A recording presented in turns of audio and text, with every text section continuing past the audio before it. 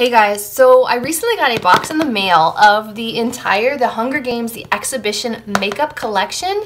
I wasn't even aware that this existed until they sent me an email asking if I would like to check it out, and I said yes. I loved the Hunger Games books and the movies, so I'm very curious to try the Hunger Games makeup collection. So if you would like to see what's included in this collection and see that products tried on here, my first impressions, then just keep watching.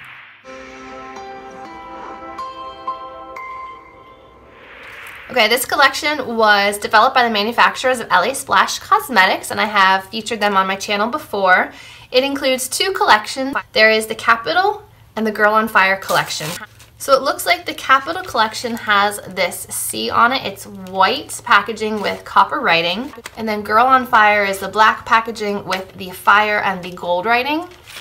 And it says what is inside this collection, but I'd rather just dive in, pull things out, and see what they are. The Capital comes in this white packaging. It's actually holographic. As I'm turning it, I am seeing rainbows, prisms of color. So it looks like there are two lashes in this collection, both of which are way too much for me. But I can appreciate a nice fluffy lash for those that like it. Looks like we have two liquid lipsticks. We have one called Capital and one called Girl on Fire, and it looks like the shade color is on the top of the packaging, which is nice. And then tied up all nice and pretty here, we have smudge-proof liquid eyeliners.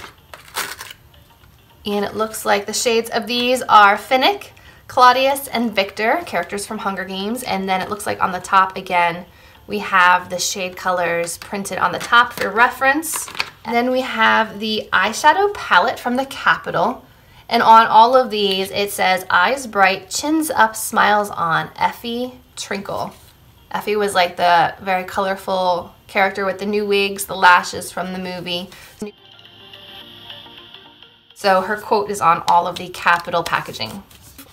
Oh, there's only 4 shades in it. Okay, I was expecting like 9 pans, but we get 4. We have White Rose, Bubbly, Effie, and Caesar. Interesting. All right, let's move on over to the Girl on Fire collection. Again, we have 2 sets of lashes. This is probably the one that I will go for. This one might be fun for like special events, but they're still very big for my personal taste. Again, we have 2 liquid lipsticks. These are named Katniss and Primrose. Then again, we have 3 liquid liners. The names on these are Cinna, Embers, and Coal. And on the top, again, we've got some colors and then an eyeshadow palette. Pretty. And then inside again, 4 shades. Rose, Buttercup the cat, Tigress, and Cinna. Okay, I'm going to start off with the liquid lipsticks because they pique my interest the most. Look at this packaging.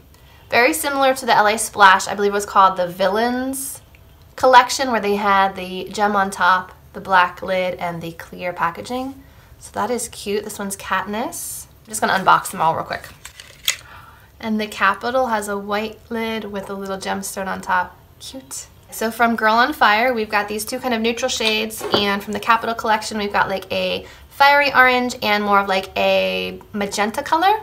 Here are the liquid lipstick swatches. We have Primrose, Katniss, Girl on Fire, and Capital. Next, let's swatch these liners. And just as with the liquid lipsticks, there are 2 separate designs. We have Girl on Fire, which is the black and gold, and then the Capital, which is white and gold.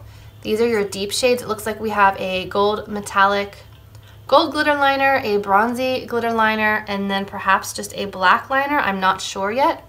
Can't tell if it's black glitter or solid black. And then over here, we've got like a teal glitter, a very chunky pinkish glitter, which I'm not sure if that's eye safe because the pieces look very, very large. And then like a whitish silver liner. So we'll swatch these. First up, we have Cinna. It's nice and smooth. Next was this questionable one called Coal, and I'm not sure if it's glitter or just black.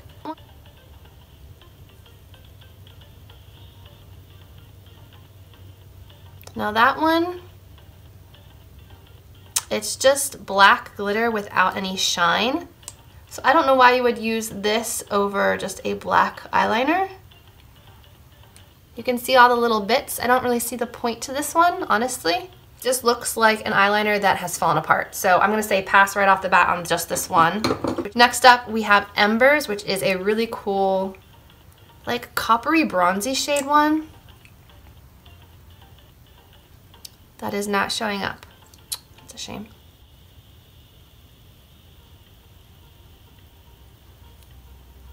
This one looked a lot more reflective in the tube than it does on my hand, but perhaps when the light catches it, like I'm seeing little bits of red, little bits of copper, but definitely not as shiny as this very first one. We have Finnick, which is this really pretty teal one.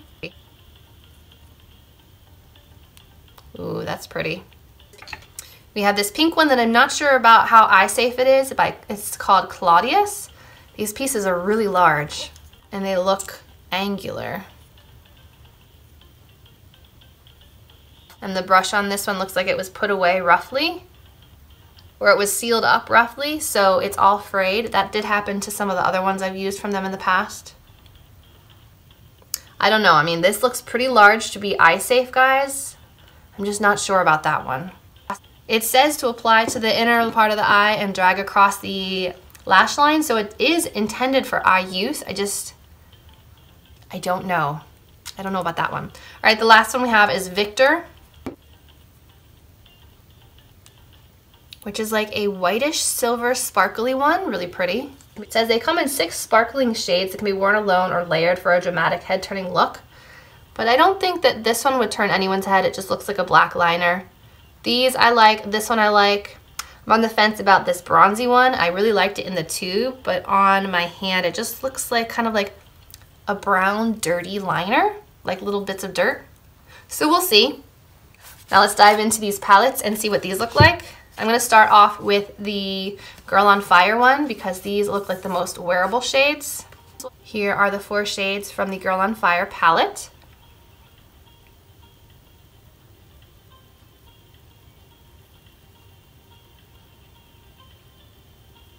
Okay, so they swatched pretty well. This top one is like my skin tone, so you're not going to see it much. But it did come off on my skin. Look at this metallic. One swipe, that's pretty nice. Next, let's move over to this Capital one with the more bold shades. So here is the Capital Shadow Palette shades. The white one. There's like a metallic-y one, a purple, and a blue. Okay, so right off the bat, this is not as impressive as this. These are nice and smooth. These are pretty patchy and not a whole lot of color payoff, perhaps applied wet. This one will work better. So I think I'm gonna work mostly with this palette and perhaps use a touch of the gold and the white. So let me clean off these swatches and we'll dive right into the eyes. Okay, so I've zoomed you in. I've prepped the eyes with a little MAC Paint Pot and Painterly. So now I think it's time to start with the shadow. I'm gonna go into this white one just to kind of set the primer.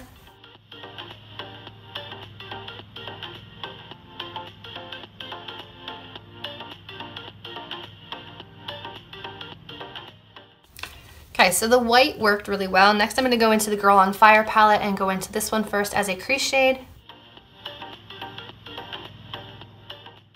Okay, that's basically my skin tones doing nothing, so I'm going to just kind of move over here to Buttercup.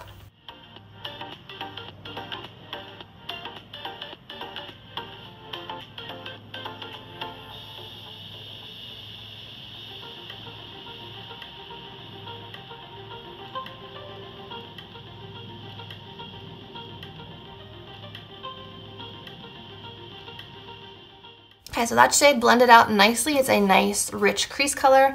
Next, I'm gonna go into Tigress on the outer corner to try to deepen things up a bit.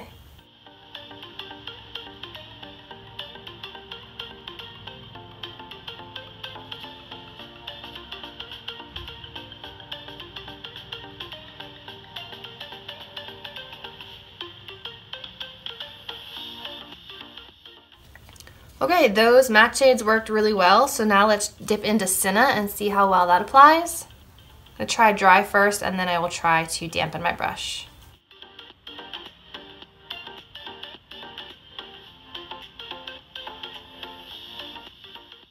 Pretty weak dry, so let's try dampening this.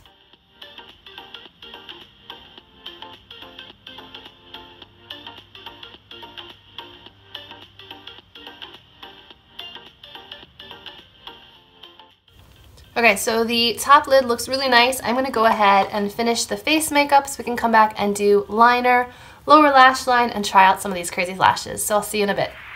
Okay, so I went ahead and applied a little bit of Stila foundation, some Milani concealer, I did brows. Now let's jump into lips because I'm very curious to see what these look like. Since we're going kind of nude on the eyes, I'm gonna pass on these brights and we will go with one of the Girl on Fire shades. I mean, Katniss is the star of the show, so I feel like I need to use hers.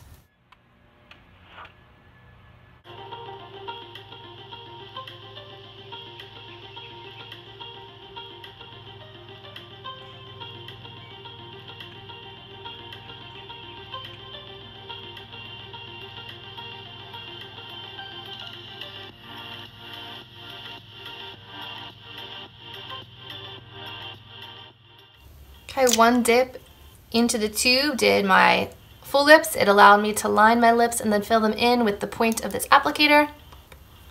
So far feels pretty comfortable, so we'll see how it dries down. Let's go back to the eyes and finish the lower lash line. Going back in with the Girl on Fire palette, I'm just gonna grab the two browns and kind of smudge under the lash line.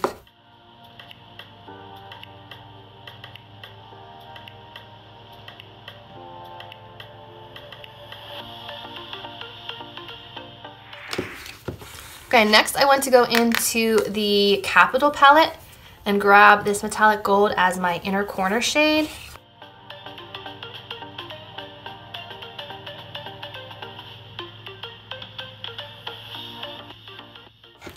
Alright, next let's try some of these liquid liners. I really want to try these four and I'm not sure if I can work them all into my look.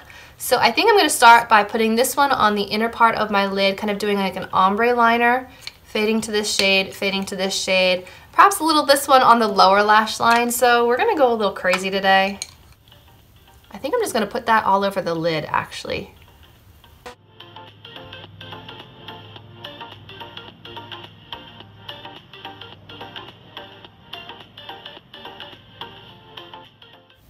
That's pretty.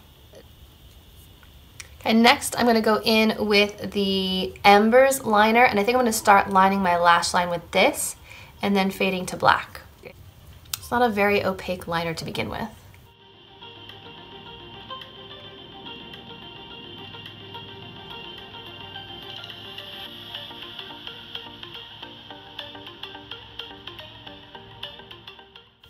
Because of the clear base, it doesn't have a colored base, it's going to take a long time to layer this up to an opaque brown color.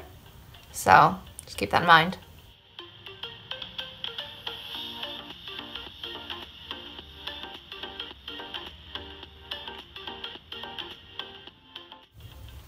Alright, this liner idea is not going to work. There's not enough opacity here to create a line. So I'm just going to kind of fade out some of this brown glitter on this part of the lid.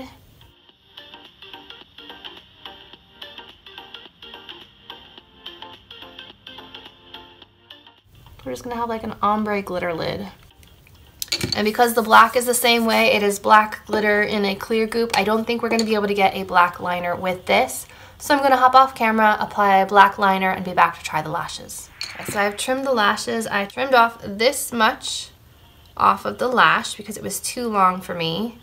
They're almost always too long for me. So I'm just going to apply some adhesive and try to apply these. Try being the operative word. One thing I just noticed while these are drying is there's a lot of glue on these lashes to have them stick to the container. So there's already a lot of like gunk along the base of the lash line. So that's just something to be aware of. I feel like they could have used 2 dots of glue and it would have adhered just as well instead of coating the whole thing with glue to stick it to the holder. Just my thoughts.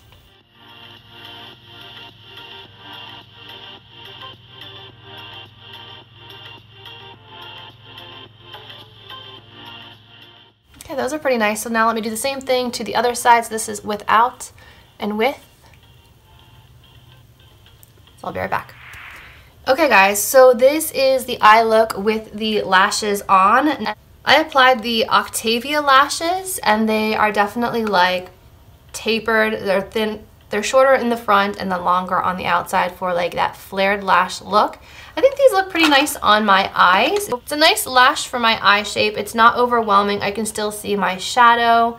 I can still see my liner. I think it's pretty nice. I mean, I definitely can tell that I have false lashes on because obviously my lashes are not this long on the outside. And I know that these other designs would definitely overwhelm my smaller eyes.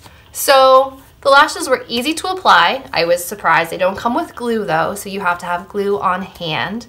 This lip product is looking a little bit more pink than I was expecting, so I'm just going to try applying a little bit of Primrose on top to see if that changes the color at all. Yeah, Primrose looks like a little bit cooler tone.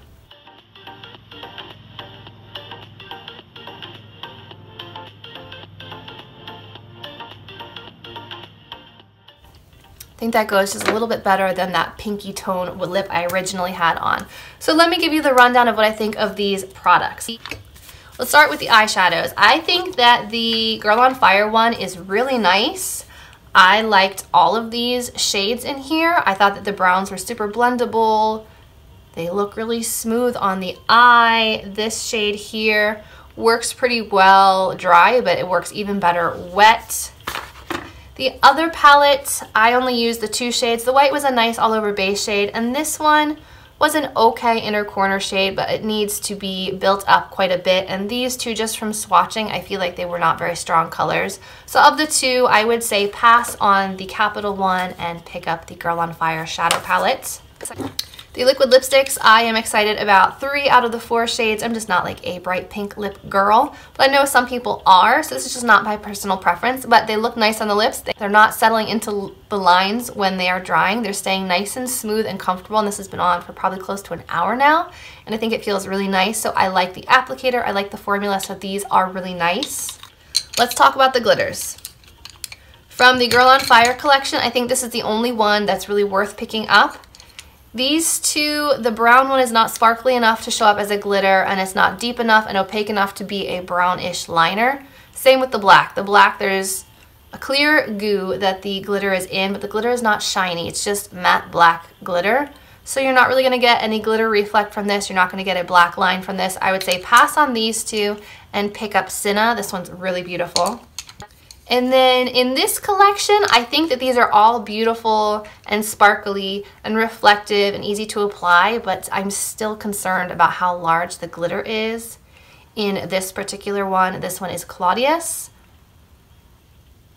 I don't know. I mean, I do wear glitter on the eyes, but the chunks in here are very large that if things bother your eyes, I would steer clear of this one and go with these 2. If you're going to use glitter on your cheeks, then definitely use this one. It would be totally fine. But on the eyes, I'm going to say err on the side of caution with this one and avoid this one. But these 2 are beautiful and apply really easily. And lashes, you know that I like this one, but the others are definitely not my taste. But the band is nice and flexible. They were very easy to trim, very easy to pop on. So I'd say they're very easy lashes to apply. Just depends on your personal preference of size and shape. So I hope you guys enjoyed seeing the Hunger Games makeup collection. It was so much fun for me to try these out and play with them. I personally love the Hunger Games books and movies. I think they're amazing. So I hope you guys enjoyed this video. If you did, remember to give it a thumbs up, subscribe to my channel, and I'll see you in my next video. May the odds be ever in your favor. Bye guys.